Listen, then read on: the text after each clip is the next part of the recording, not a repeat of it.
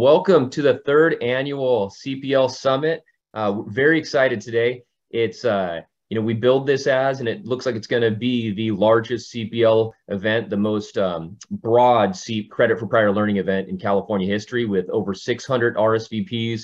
And we have actually over 175 colleges, universities, and agencies attending. So thank you for RSVPing, spending your Friday morning here with us.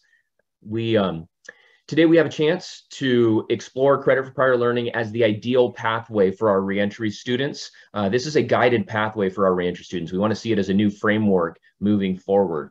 We want to turn CPL into the manner we bring in those reentry adults back into our system. So thank you for joining us and making that possible on your campuses. In California, we're coming up to the election time, and we often feel like it's a binary choice. You have a choice between A or B. We don't have to make that choice in California public education. We can choose both our traditional students and our non-traditional students. And that's what today is about, is fitting credit for prior learning and industry credentials, military education, all those non-traditional pathways to the same mold as tech prep, AP, and our credit for prior learning for our traditional students. We have a star-studded, exceptional set of speakers and panelists. And without further ado, let's move on and make 2023 the year of breakthrough for CPL.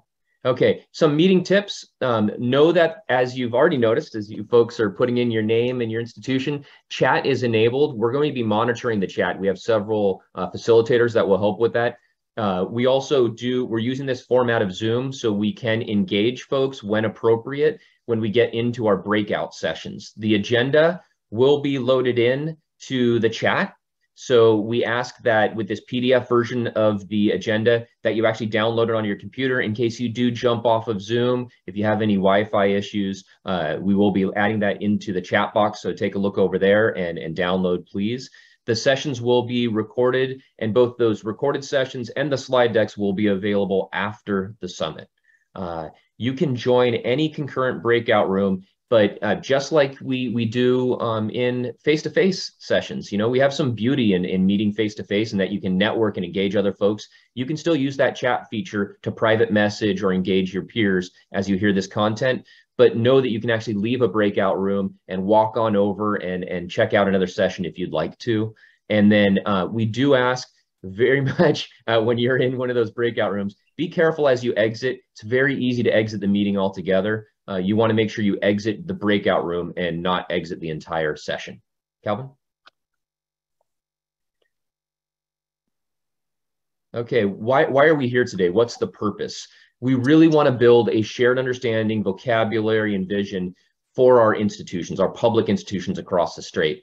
We need to find that this is a normal and expected process to evaluate and assess credit for prior learning and bestow that credit, transcript that credit when appropriate, and when it fits that unique situation of that student, whether they're a veteran or a student that has prior learning from a non-veteran experience. And we want to maximize CPL within those pathways. So we minimize debt, we maximize GI Bill use, and we expedite the process towards your certificate, your bachelor's, or your master's completion. Calvin? Next slide. Okay, coming in with our welcome. Calvin, if you can go back one slide. We are excited to have the California Community Colleges represented here. We have a few welcomes. I want to thank Shantae Guinea for stepping in for Vice Chancellor Dr. Aisha Lowe. If I can hand it off to Shantae for her welcome.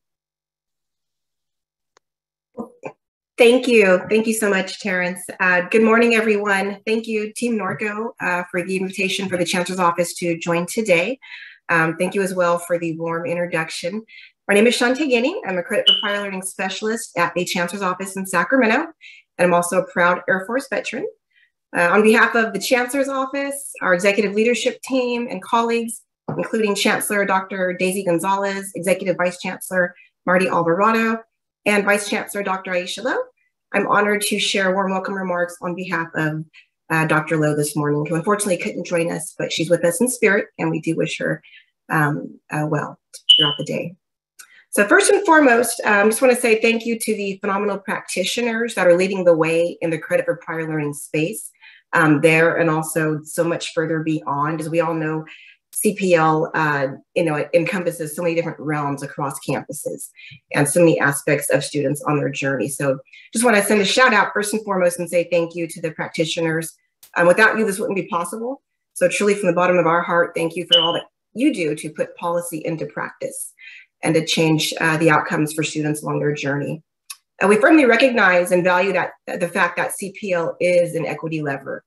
The untapped opportunities and benefits associated with CPL, such as the boost in access and completion and college and career attainment, and also, I guess more widespread as well, the benefits for the economy of California in the workforce space. The responsibility and obligation per law and also per regulations that we have to give our veterans and also our experiential learners any and all college credit they deserve.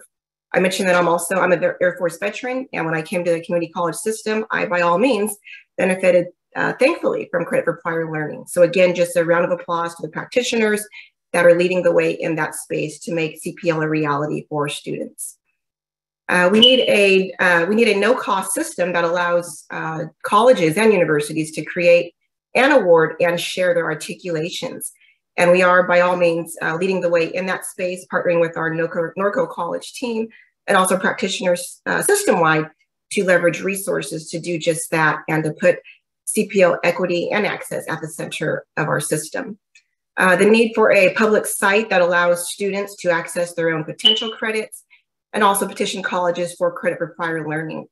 The pathways with our intersegmental partners from community colleges to the CSU system or the UC, and also to career pathways to boost robust opportunities for California as well. So without a doubt, there is a need to integrate CPL into across campuses into our systems, whether it be common course numbering, whether it be strategic CPL alignment, as I mentioned before, intersegmental alignment, and by all means, faculty expertise and advocacy to continue to make CPL accessible to students that in fact do need it the most. So again, just want to say thank you so much for the opportunity to share with you today at the summit. And I do, by all means, hope that you get as much out of it as I'm looking forward to. I know we're in great hands with Team Norco. So on that note, I will turn it back over to you, Terrence. And thank you again, and appreciate everyone for joining us today. Shantae, thank you so much. We really appreciate you and honestly the years of work you've put in on behalf of the Chancellor's Office to help us at the college level. You've been wonderful over the years. I'm going to segue into another partner we have in this, and probably one of the most important. It's the ASCCC, the Statewide Academic Senate, and the faculty has been in lockstep on credit for prior learning, advocating for legislation, but also policy change, as well as direct work, that pragmatic kind of dirt under the nails work that we do on the campus level. So we're going to hear from Chris Howerton as a representative for the Statewide Academic Senate.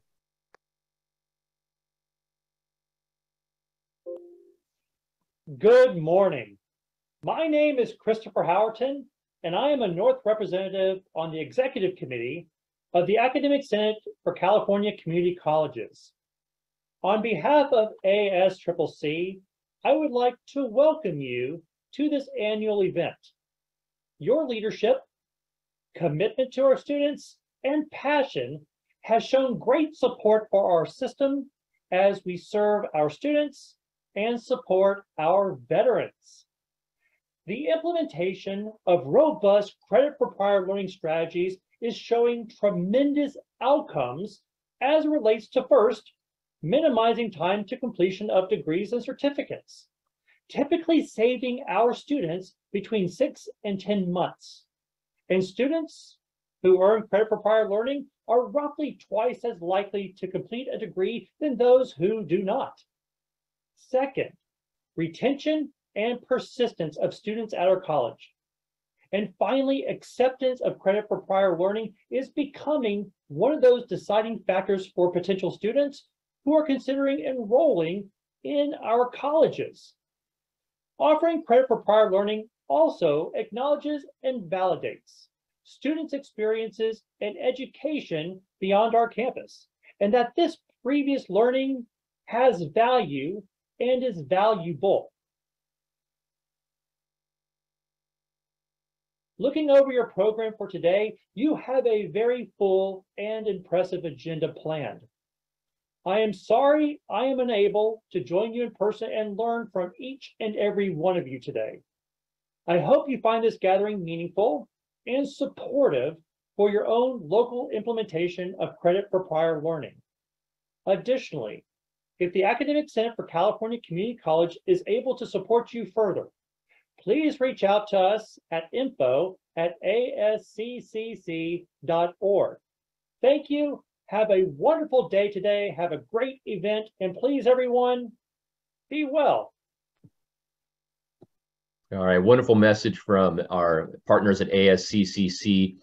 Many of us, counselor by trade for many years. I know the AOs out there and the evaluators always get nervous about credit for prior learning and how does that work with the Cal State University system. As you know, if you attended last year's summit, the Cal State Chancellor's Office worked to revamp their executive order on credit for prior learning weeks before the second annual summit.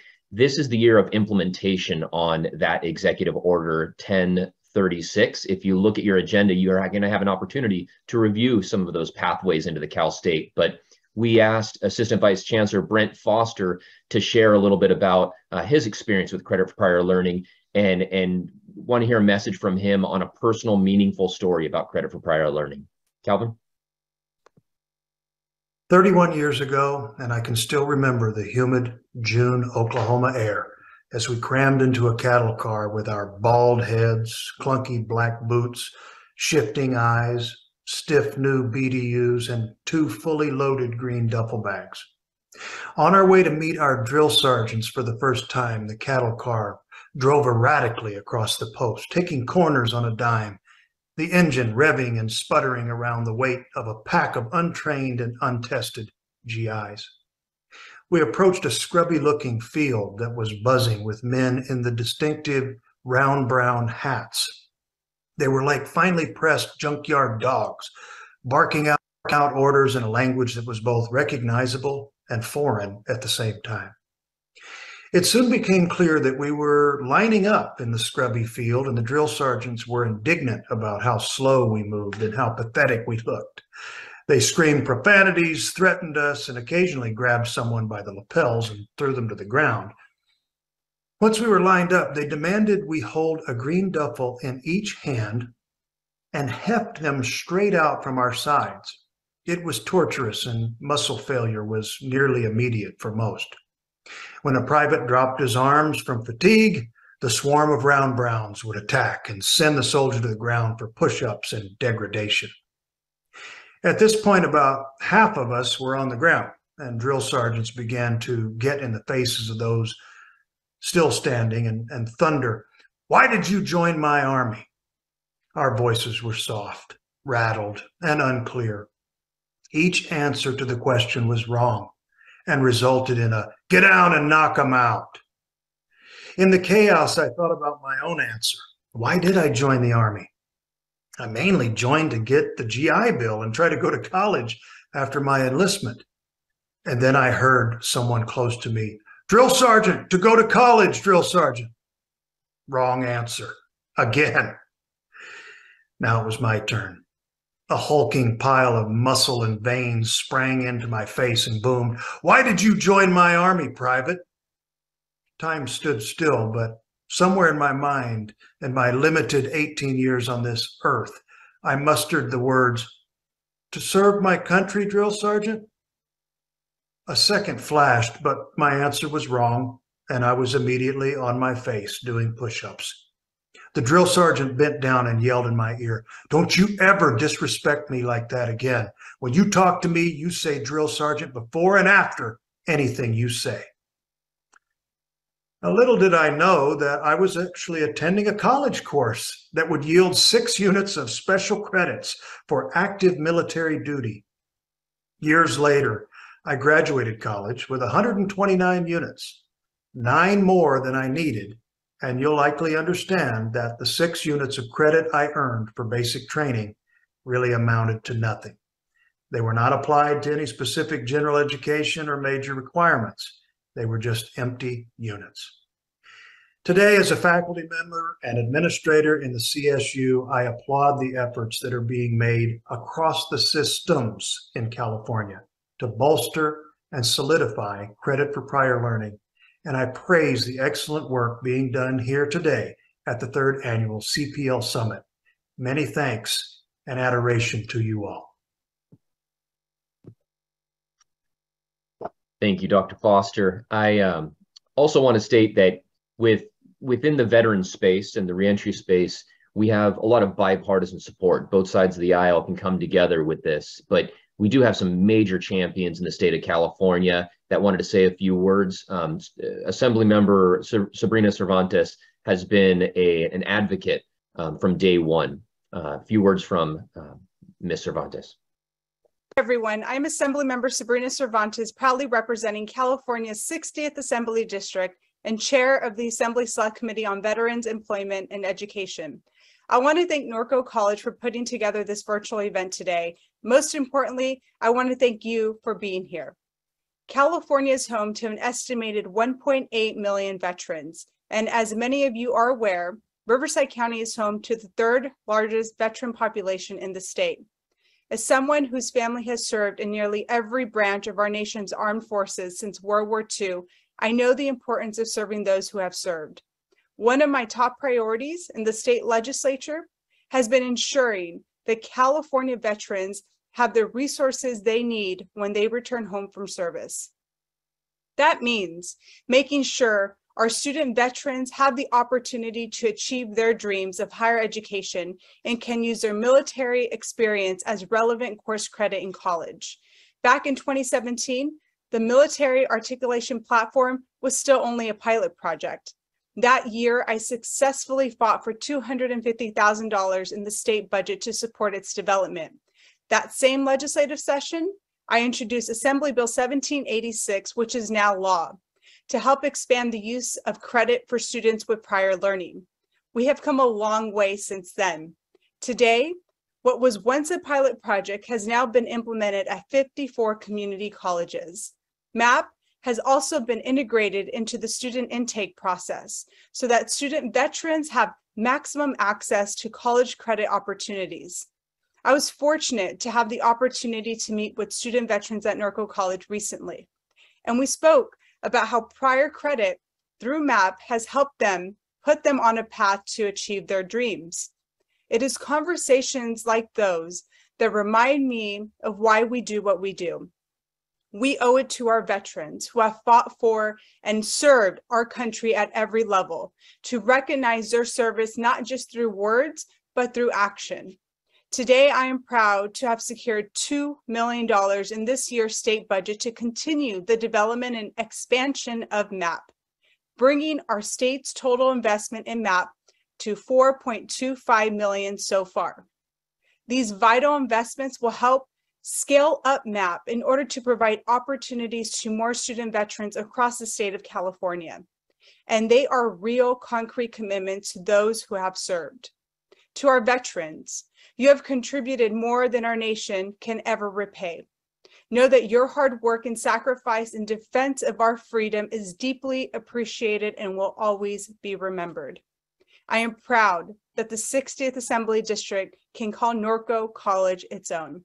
Thank you. I hope you all have a great summit. All right. And part of our selected officials that are in our California delegation, we're proud to boast the the House Veterans Affairs Chair, Congressman Mark Takano. Mark Takano is also a major supporter of our military and credit for prior learning. Here's a message from Congressman Takano.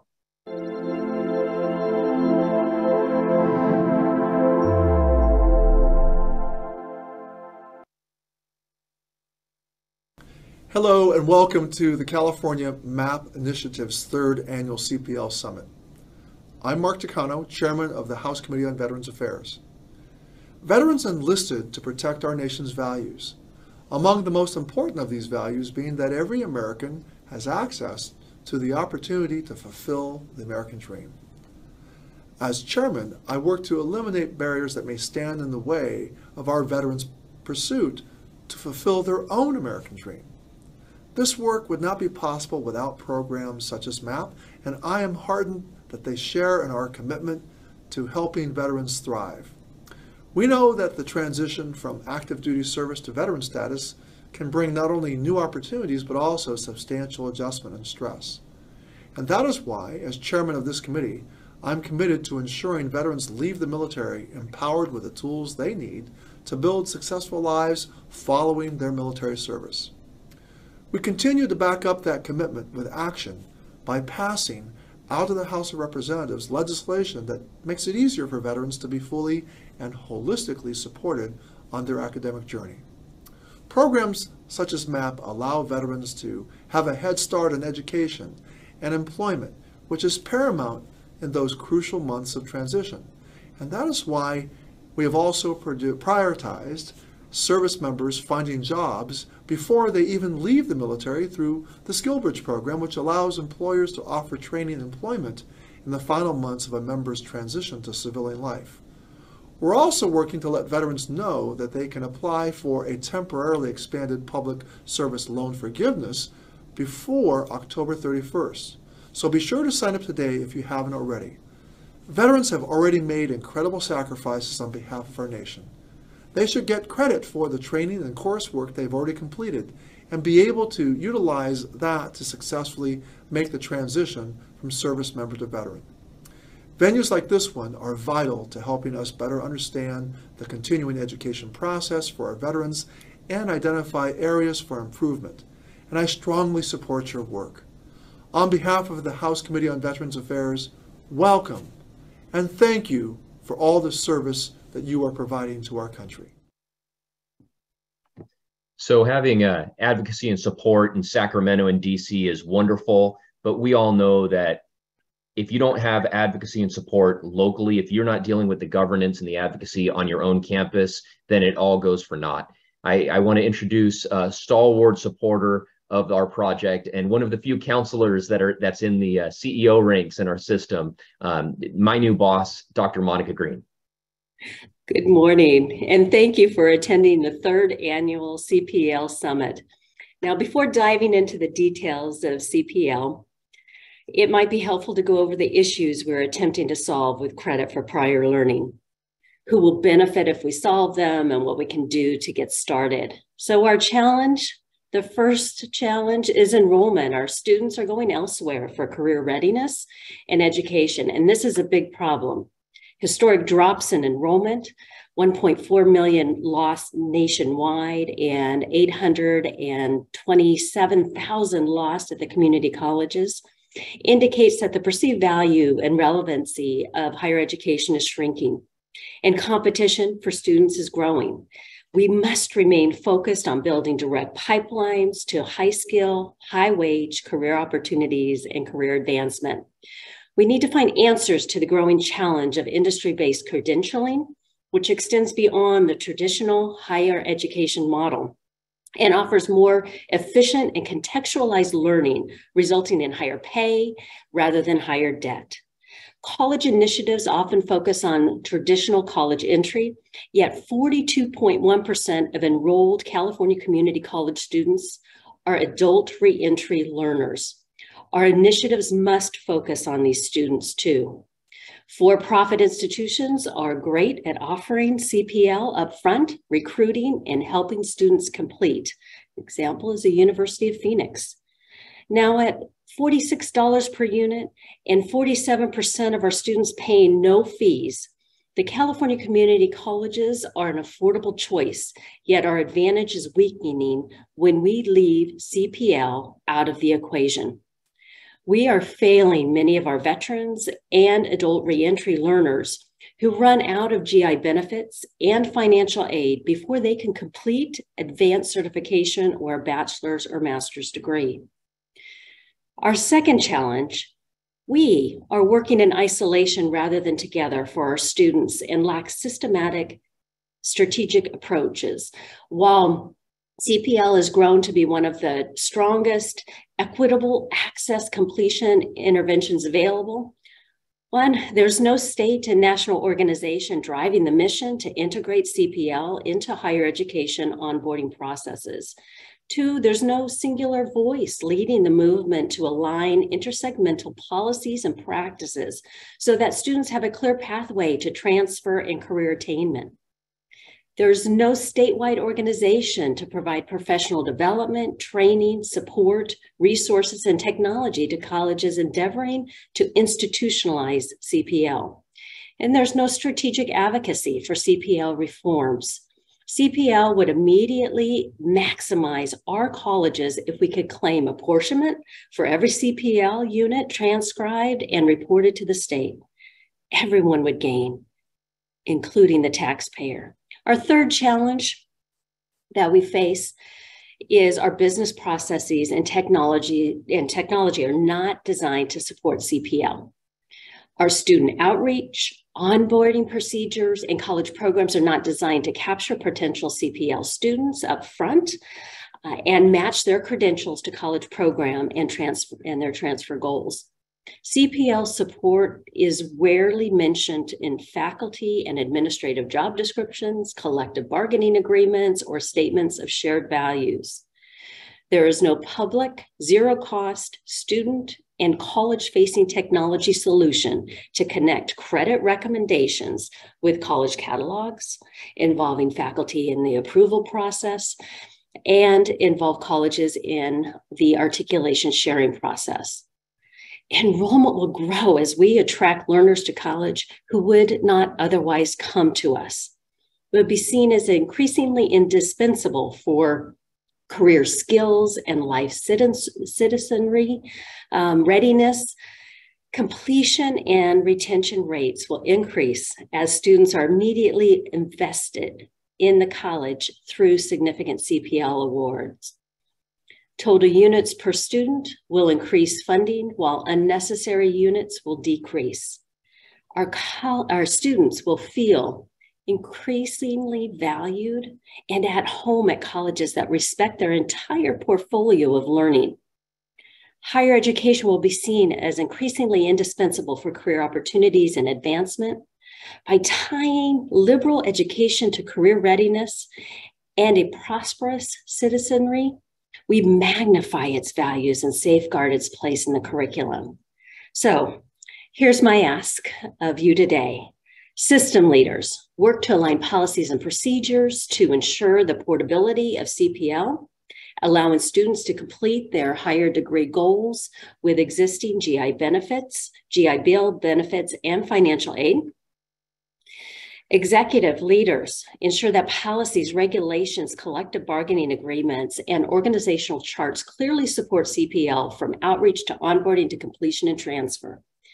Hire or designate a CPL coordinator at your college, and before adding CPL to classified duties, find existing duties that can be eliminated to make space for CPL.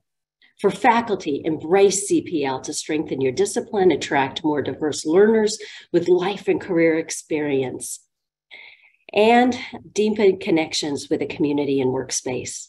Administrators, learn about the benefits and supports of CPL. Thank you for coming today and learning the creative ways to talk about it and support it with staffing, resources, and procedures. For our classified professionals, help us develop and clarify procedures to ensure that our students get the CPL that they deserve. And everyone, please support the efforts of the California MAP Initiative, whose mission is to address these problems and opportunities, ensuring an equitable boost to all adult reentry learners, veterans, professionals, technicians, and otherwise. The initiative needs ongoing funding to allow for a team to be assembled and to build out the technology, training, research, and support needs in the state at no cost to institutions. By working together, we strengthen the academy, prepare and stay relevant to the workforce of the future, and optimize the power of our significant investments in military benefits and financial aid. With your participation today, we see the colleges and systems beginning to unify. It's beautiful. Thank you for your support and for keeping our students first. You are transforming lives every day. Thank you. Excellent, Dr. Green. Thank you so much. I do have one other ask, is that you don't steal our president with how amazing she is and how she gets it. So yeah, wonderful words, wonderful asks. Now we're off to the meat and potatoes. I'm going to hand it off to our Chief Ambassador for the California MAP Initiative, Dr. Sam Lee. Now it's time to roll up the sleeves for the hard work and talk about our initiative in the past, our initiative in the future, and what you can do on your campuses. Sam? Thank you, Terrence. Thank you, Dr. Green. And thank you, presenters, for that wonderful landscape for CPL, supporting CPL. Today, I'd like to talk with you about the mission and the big goals of the California MAP Initiative. And then we'll switch to a brief story from Dean Gina Brown at the Chancellor's Office. Then we'll talk about the CPL opportunity and a story from Palomar. And then we'll discuss our progress and activities with the MAP Initiative, and then we will move into our concurrent sessions. So our goal is to maximize credit for prior learning for veterans and adult reentry learners so they receive the credit they've earned, avoid repeat study, and achieve extended educational and career goals with existing benefits and financial aid. Our big goal is to mobilize the California community college system and align it with the CSUs and the UCs and our workforce partners to maximize degree and certificate applicable CPL. So that, here's the big goal, is that military students can complete a 4-year or graduate degree with existing 3-year benefits. They only have 36 months of benefits, and we want to make it possible for them to complete 2 years of study without using their benefits, and then transfer to a CSU, UC, or 4-year, and be able to have the full 3 years of benefits to complete up to a master's degree or beyond. Then we also want to enable adult reentry students to access college, those who wouldn't otherwise come and complete their higher education and skill attainment goals with existing financial aid, and all because of a CPL boost offered. Here's our short-term goals for the initiative. It's that all military students receive their all eligible basic training units, including those who use and do not use benefits, or those who only identify as military on CCC Apply. When we analyze the data from our cohort colleges, we see that on average, our colleges offer 4.2 units to service members who just complete basic training. So it doesn't really require any articulation. If you complete basic training, come to one of our cohort colleges, on average, you'll get 4.2 units. The range is actually from 0 units to 12 units, as high as 12 units, just for completing basic training. The problem with this is many of our colleges are awarding that default credit or that Area E credit for basic training only to those who use benefits, who use their GI Bill benefits. Well, we'd like to kind of delay their use of the benefits while the student fees are inexpensive at the community colleges. Many qualify for BOG waivers or a college promise, and also Pell Grant usage, so they can rely on that rather than using their military GI Bill benefits, delay the use of those benefits, and then save those for extended degree completion. So what we'd like to do is also offer these units to those veterans who do not indicate or use their benefits, and maybe they only indicate on CCC Apply that they are military affiliated or veterans or active duty. We believe those veterans are falling between the cracks, and we want to address that this year. We also want to encourage and help and support colleges to have a plan to begin outreach to students with industry credentials to analyze for CPL. And we also want to help and support our cohort colleges to have a functioning procedure to comply with Title V, 55050, sections J and K, and I'll get to those in just a second. If we could achieve our first goal, which was to award that average 4.2 units to all eligible service members in the state of California. We have 23,462 GI Bill recipients in the state. 11,777 of those are at our MAP cohort colleges. I estimate, we guesstimate that another 12,000 service members are enrolled, but they're not using their benefits nor using VRC services. So maybe we could estimate that there are 24,000 courses or 99,000, almost 100,000 units that we could award for basic training. And when we look at the per unit savings, it's $2,287 per unit. So that works out to almost $230 million in savings that we could achieve with actually not too huge of an effort. Here's the sections on Title V, 5505 that we want to be able to achieve. So we want to be able to ensure that our students, when they complete their ed plan, that they have been assessed for prior learning. That means we need to take a systematic approach to do that. Also, we need to offer our students the ability or the opportunity to accept, decline, or appeal decisions. I think we're not at a stage yet where we can assure that, but that's a goal of ours to enable that. I'd like to transition now a little bit from military credit into a larger CPL story that we discovered when we met with Dean Gina Brown at the Chancellor's office. And so, Gina, I'm going to stop sharing my screen, and then we're going to switch to you and hear from you just for a few minutes. Here we go. Good morning, everyone. Again, thank you for inviting me. My name is Gina Brown, and I am one of the deans at the California Community College's Chancellor's Office. Let me start by saying that I could easily be the poster child for why the Vision for Success goals exist today. I never graduated from a community college. I didn't really transfer, and I definitely accumulated way more units than I needed. When I graduated high school way back in 1991, I attended UC San Diego with dreams of becoming a chemist. And about 6 months into it, I unceremoniously flunked out. As a first-generation college student, I did not have the financial, emotional, or just the general support I needed to be successful. So I came home to Sacramento.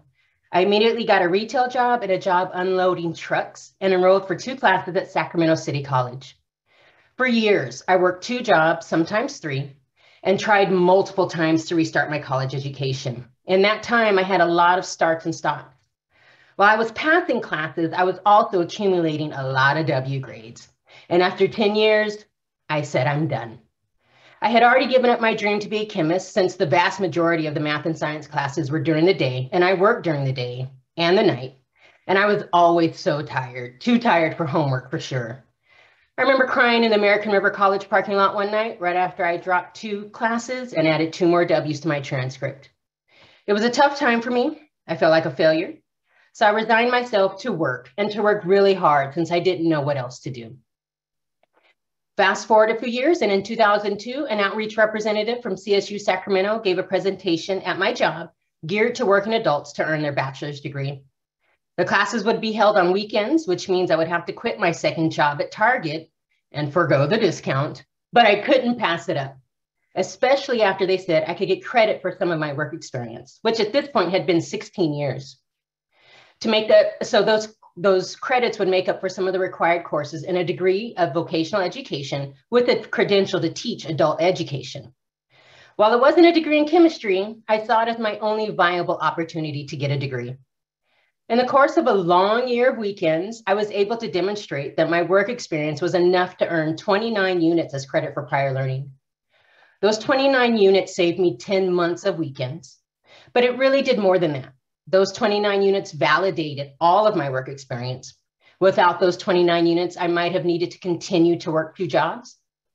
Those 29 units also recognize that different educational backgrounds and pathways to success exist and are just as legitimate and effective as traditional pathways. Shortly after I earned my bachelor's degree, I earned a master's degree in counselor education. I've had the opportunity to work at Evergreen Valley College, San Jose State University, the California Student Aid Commission, and now the Chancellor's Office, where every day I do what I can to ensure that all educational journeys end with success. It took 14 years from when I graduated high school to get my first degree, and while it was not easy for me, I am proud that generations after me and my family will no longer be first-generation college students. We are running just a bit long, and so I'm going to power through these slides so we can end in just 3 minutes. And there are a couple I do want to touch on, but I did want to share with you some of the need, but I will share this in the slide deck, which will be available after the summit. The need is huge. We have 2.4 million degree gap to meet workforce needs in California alone, which means we need a 10% increase every year for 10 years. And we believe that there are 5.1 million California adults that intend to enroll in higher education in the next 2 years, and a third of those are Latinx adults who intend to enroll in higher ed. We know that 84% of adult learners say the CPL option would strongly influence their choice of college or university. However, only 11% receive CPL. And maybe one reason is we have a petition process for CPL. We need to change that. We know that adult learners complete at twice the rate of those who don't receive CPL. If you look in isolation, 17% increase in completion rates.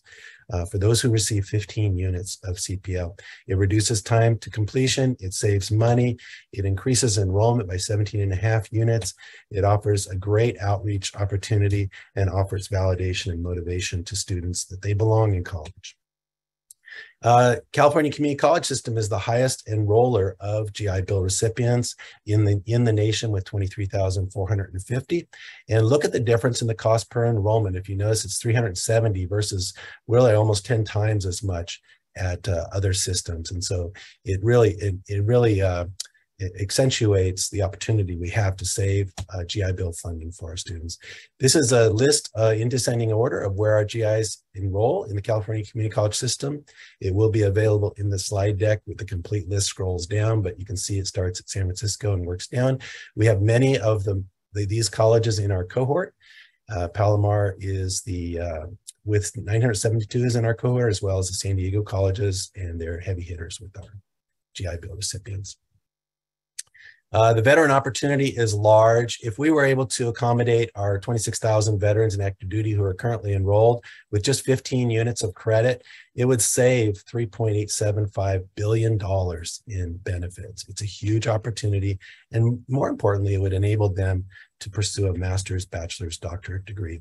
And take a look at this. 81% of our transferring students from the CCC to the CSU, 81% come from the CCCs to the CSU. And so we are a vital partner with the CSUs, which is why we're working so closely together with them. I would like to have a chance for Candace to tell a story. And so Candace, if you can unmute, go ahead and take it away and I'll run the slide. Hi, everyone. Thank you. My name is Candace Rose from Palomar College, and this is one of our success stories of why we do what we do for Credit for Prior Learning. This is Gunny Sergeant Ricardo Candelario. He is our recent Palomar graduate, an active duty Marine, and he came to Palomar College and earned 12 credits in our military leadership program. And here's his quote: being able to earn those 12 units through Credit for Prior Learning option from completing his sergeant school not only jump-started my goal to earn a degree, but has provided me the confidence I was missing while also igniting the determination needed to achieve that goal. Thanks, Palomar. I probably still wouldn't have pursued a degree if it wasn't for this option. So he is a first-generation college student. He graduated from Palomar with his military leadership associate degree and 2 other associate degrees as well. And he is now transferred on for his degree in his bachelor's program with organizational leadership. So he's a real success story. And you can just see from these slides as we're clicking through quickly that these are the articulations. Sergeant School on the right, these are their courses, and these are the courses on the left through Palomar that he was able to earn through Credit for Prior Learning. Thank you, Candace. You're welcome. It's wonderful. This is his transcript. We're just going to rifle through that. This is our MAP 22 cohort, MAP 2022 cohort of 55 colleges. And I'm just going to power through these. We need to end. And I've already shared our short-term goals. And we have some example outcomes. We're meeting regularly with a CPL work group every other Thursday, working on solutions statewide, having regular meetings with the CSU Chancellor's Office and the UC Office of the President. And we're making progress on awarding and articulating CPL. Just go ahead and push through these. And we have some ongoing challenges and some exciting developments I won't share. We have to get into our sessions. And let me just, as we get into our sessions, you'll see the opportunity to join a track 1, track 2, or track 3. You should see buttons like breakout room. If you don't see breakout rooms, you can click the More button, and then you should see breakout rooms, and you can join one of these. You can select anyone to join. Make sure you click yes. And here's the one thing we want you to remember. When you leave the breakout room, do not click leave meeting. Just keep that in mind. Click leave breakout room. Otherwise, you'll be out of the meeting and have to re-enter the meeting. These are the 3 sessions that we have available to you now. We're going to take a short break and be back at 9:50 with our sessions, and so you can choose those at 9:50.